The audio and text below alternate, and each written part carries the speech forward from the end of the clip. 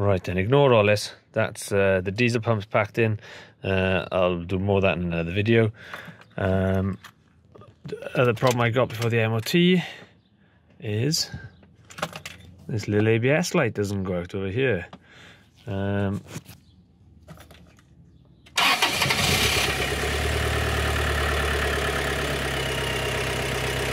we need to deal with that. So there's our connection. We're going to check that now with the meter.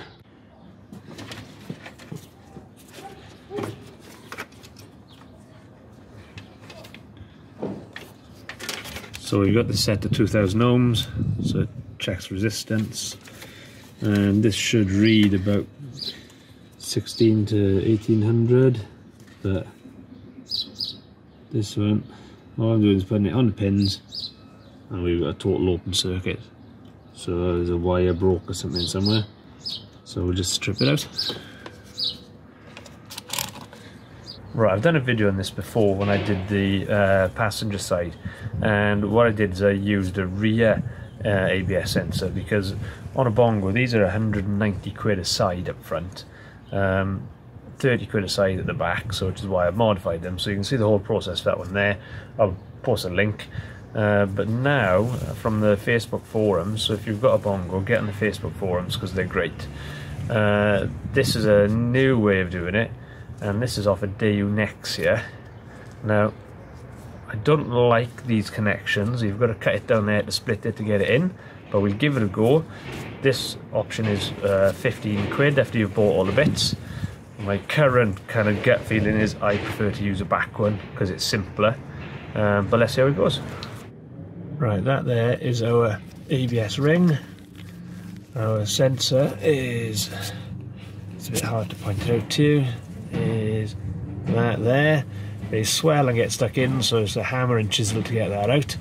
And there's 2 bolts on the cable to undo, and then that whole piece will come out.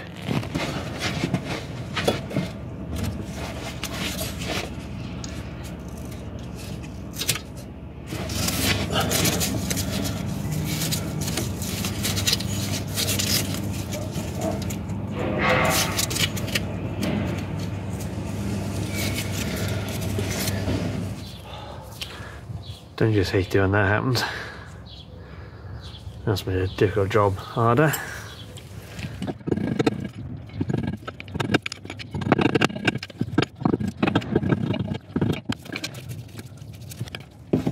Right, undo that bolt there, undo the one up there, take the wire out, and then at least take this into the garage to get it all soldered up.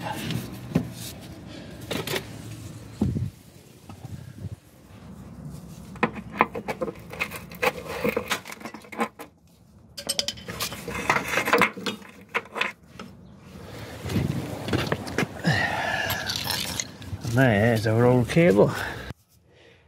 Now we've got that off, we can come back into the comfort of the shed, and what we're going to do is we're going to strip some of this wire off, and then we're going to solder it onto these tails here and then connect it all back together. So we want to leave as much of this wire on here as possible.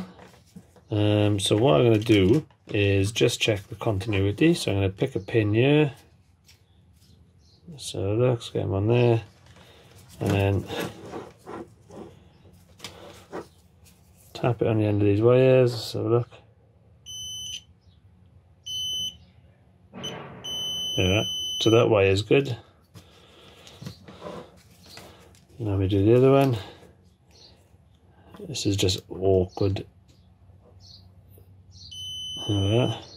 So we know those wires are good.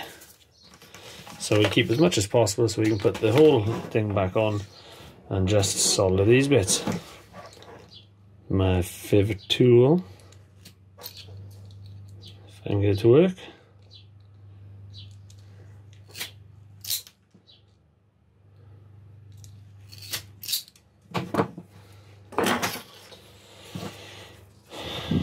Right then, for this to work, this is the tail that goes in there, but if you can see, those pins are too far apart, so I've got to cut it down there and bend those apart and try to get it in.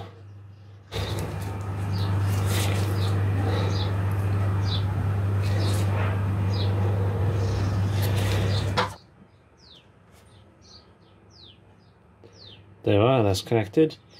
Now the Bongo ones are normally higher resistance than that, they're about 1.6 to 1.8, but apparently this works.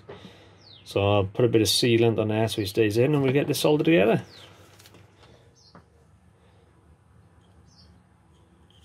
Shrink shield.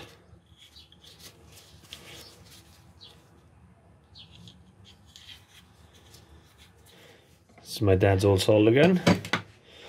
We got some flex.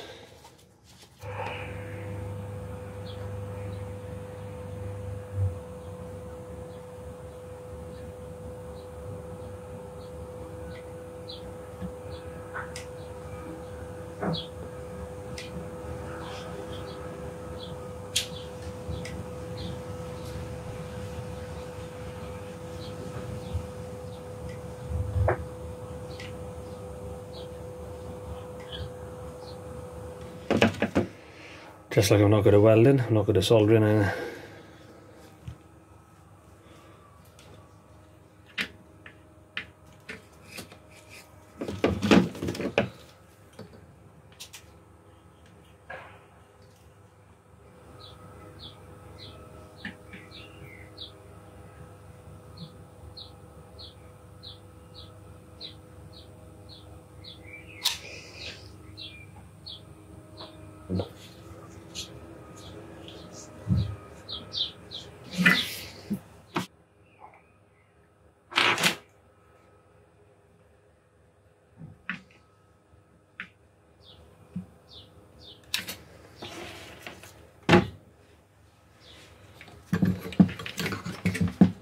There you go.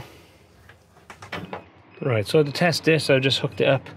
I've just got it floating here on the radiator. So that's that all made. Right then. ABS light on. Yeah, fixed.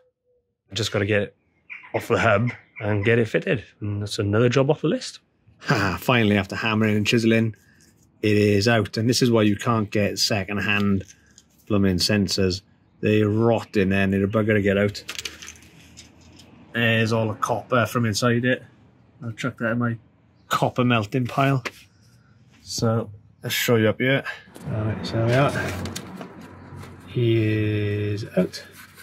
So we get that cleaned up and greased up and tap the new one in. So that's the new one fitted. I had to take a little bit of sandpaper to it and thin it down a little bit because they wouldn't go in, and then give it a couple of love taps with a Persuader-tron. But that's in. Seems to look good to the lineup. Let's check inside the van.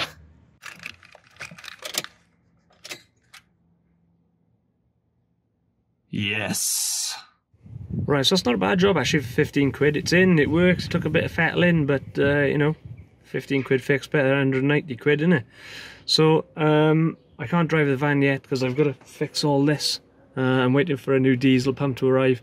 Once that's done, I'll take this for a test drive and report back on how that works. But for fitting, not too bad. Right, on to the next job. Cheers guys, take it easy.